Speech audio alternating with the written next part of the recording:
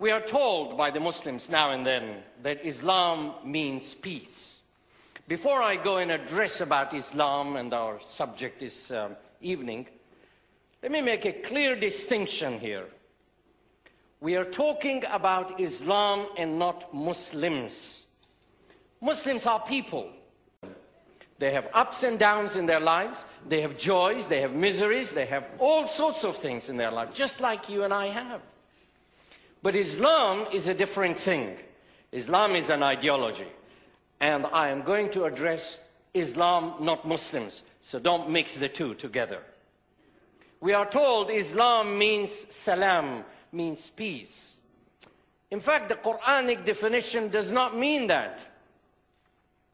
Islam, Muhammad said, بُعِثْتُ بِالسَّيْفِ أُمِرْتُ أَنْ أُقَاتِلَ النَّاسِ I have been sent with a sword. I have been sent to fight and kill people until they recite the Islamic creed. That doesn't sound like peace, does it? So it is not peace. And in Surah 49, قَالَتَ الْأَعْرَابُ آمَنَّا The desert Arabs came to Muhammad and said, we are believers now. Allah revealed to him and said, قَالَتَ الْأَعْرَابُ آمَنَّا قُلْ لَمْ تُؤْمِنُوا بَلْ قُلُوا أَسْلَمْنَا Muhammad said to them, don't say we are now believers. Say we have submitted. We have surrendered. And faith has not entered into your heart until such time you obey Allah and His Apostle. So in other words, Islam does not mean peace. It means surrender, to submit. Now, this Islam, this Islamic religion, in the Quran, it identifies itself. The Quran says, إِنَّ الدِّينَ عِنْدَ اللَّهِ الْإِسْلَامِ The religion before Allah is Islam. In other words, Allah doesn't know any other religion. You say, oh dear, but I'm a Christian. Wait a second. Allah does not recognize Christianity now. He used to one day, but not anymore. إِنَّ الدِّينَ عِنْدَ اللَّهِ الْإِسْلَامِ The religion before Allah is Islam, meaning that it is only that religion Allah recognizes. That is the only religion before Allah. وَمَنْ يَبْتَغِي غَيْرَ الْإِسْلَامَ دِينًا فَلَنْ يُقْبَلَ مِنْهُ وَهُوَ فِي الْآخِرَةِ مِنَ الْخَاسِرِينَ Whosoever desires, let alone follow, if you desire any other religion, any other philosophy, any other ideology, you are one of those who would lose here. It will not be received of you here or in the life after. So in other words, Allah is saying, if you are not a Muslim, He does not recognize you and He is your enemy. That is basically what it means. So Islam, according to the Quran of Muhammad, it is the only religion Allah recognizes. In that aspect, all of life, Islam is not simply a religion, but it is a whole system. As you see, Islam, most of the systems in the world are a religion. And this is, you may think it is only a religion, but it isn't. It has another component to it. It is also a state. What does it mean that it is? Islam is a religion and a state. It means that it is a whole system. In other words, if you were to imagine your life, because what we are now talking about is life and religion. If you are talking about a life, this is a non-Muslim view of life. If that square was life, then this is life for us. And religion is a tiny, weeny part of it. According to Islam, that is not the case. According to Islam, this box, the same box, becomes a whole religious system. And life, as you see it, is a tiny part of it. It means that this life, you eat, you drink, you sleep, you have business, there are governments, there are laws, it is all controlled by this religious system. So Islam is not simply a religion. It is a whole encompassing system. It is a socio-political, socio-economical, socio-religious, educational, legislative, judiciary, militaristic system, cloaked and garbed in religious terminology. It is a whole thing. Everything that a Muslim does is according to this system. Everything is encompassing. It is a whole system. This Islamic system Because it is a system, we are now going to address it from the Christian perspective. How does it see the Bible? How does the Bible see it?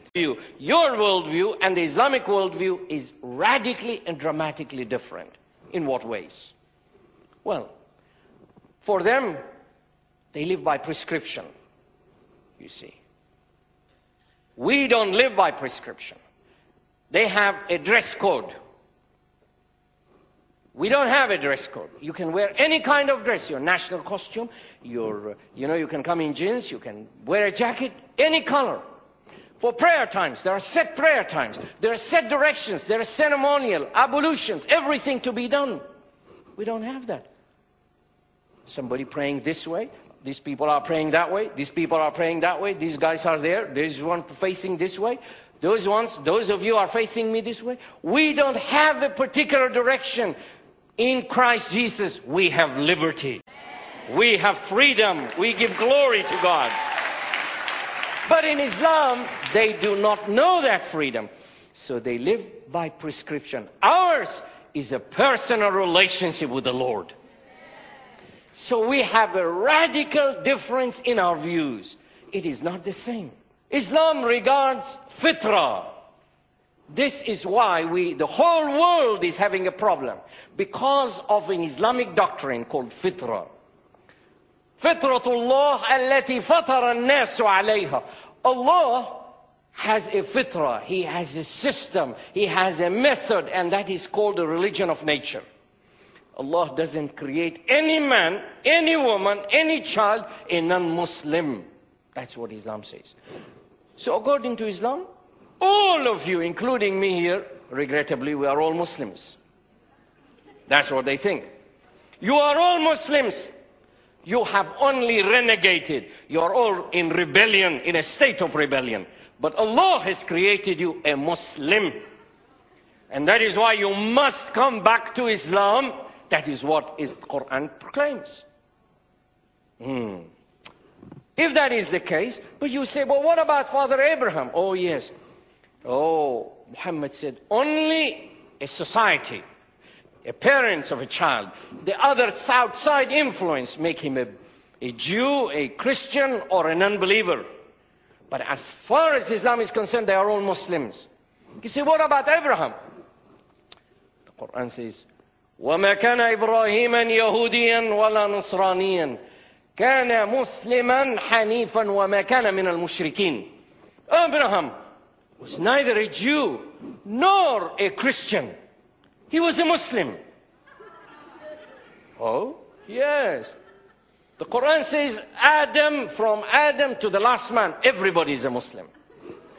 The next one, if you would see, you see, all of us are Muslims. And in Surah 2, verse 136, you will see it, it's come up on your screen. All of these, from Abraham to Ishmael, to Isaac, to Jesus, Moses, to Jesus, all of them, they bow their will to Allah in Islam.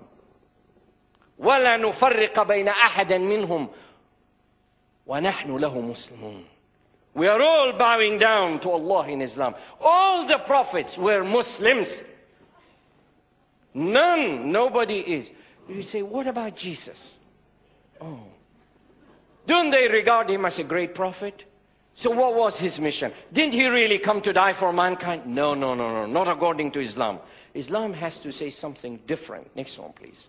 So, what was the mission of Jesus? Did he come to die for you? Did he come die for mankind? No. The Quran says, there it is in Surah 61, verse 6.